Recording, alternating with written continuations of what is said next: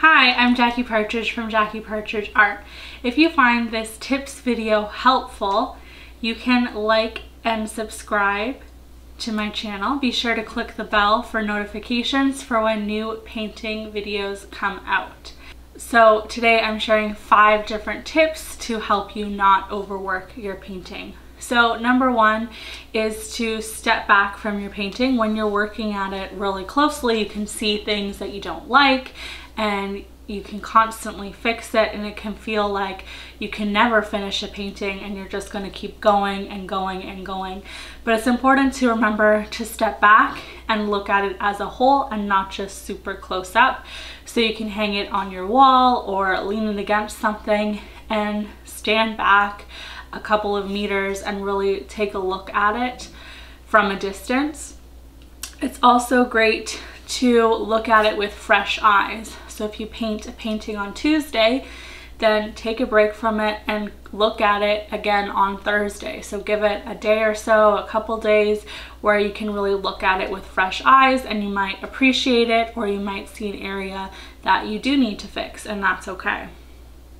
Tip number 2 is to make sure that every painting has a focal point, and that's an area of the painting where your eye is really drawn to. So it's important to follow composition rules in your painting. Number 3 is to work from a photo for inspiration. So you can print out a photo and have it there while you're painting, or you can pull up a photo on your phone, your iPad, or your computer, and that just helps you to stay focused and keep track. It's also great to have different photos saved in a folder for inspiration that you can use for your paintings. Make sure you're not copying them, but you can just use them to be inspired by.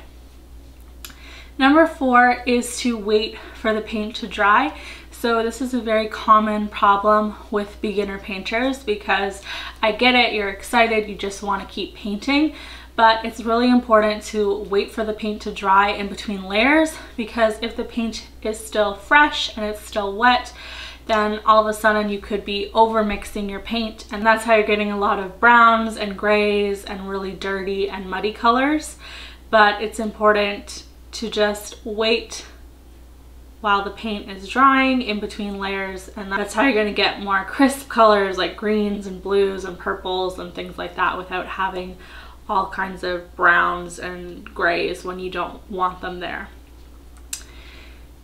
And lastly, you want to just continue to work on your mindset as an artist. This can be challenging, especially when you're just starting out. You might just feel like all of your paintings suck, and it's just important to remember that you're starting out, you're learning, you're growing. It's okay to have bad paintings. You can always paint over them. You can get some gesso and gesso over it, or paint over a section that you don't like. Even famous painters, they've found that when they've scanned the paintings, they can see layers of painting underneath. So even famous artists that you know today have struggled with this, and it's okay to just keep going. It's part of the process.